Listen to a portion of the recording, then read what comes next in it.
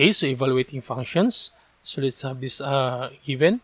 So given two functions, the f of x and the g of x, then find the f of 2. So for f of 2, we're going to use the f function or the value of f function, which is 3x squared minus 5x plus 8, but our x is equal to 2, so just have to replace x.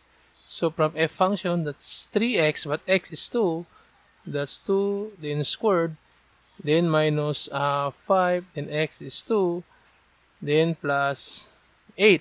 Then you simplify. So 3 then 2 squared is 4. And this one, negative 5 times 2, that's negative 10. Then plus 8. Then 3 times 2, that's 3 times 4, that's 12.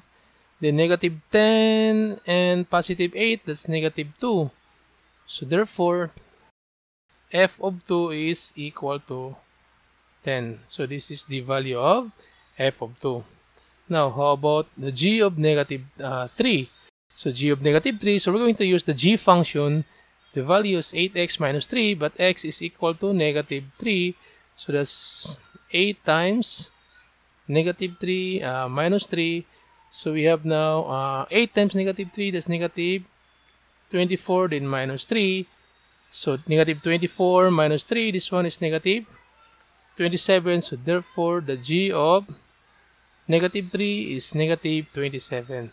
So this is how to evaluate a function.